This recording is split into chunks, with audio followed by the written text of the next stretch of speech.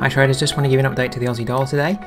Before I do, we have the unemployment figures coming out at 11:30 today, New South Wales time, so be aware of that. Maybe going to be very volatile at that time.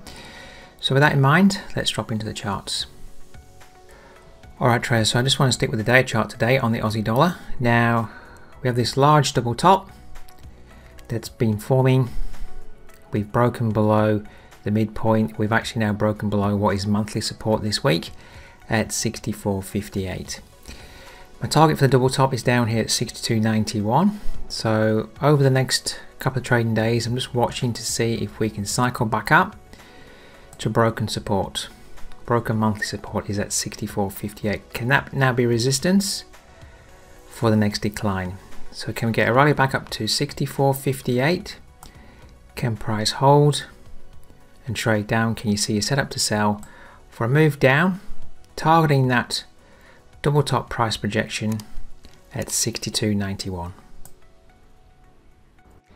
And fine traders, I'll give you an update this evening in the live Forex trading webinar. If you'd like to join me, simply register at the link below.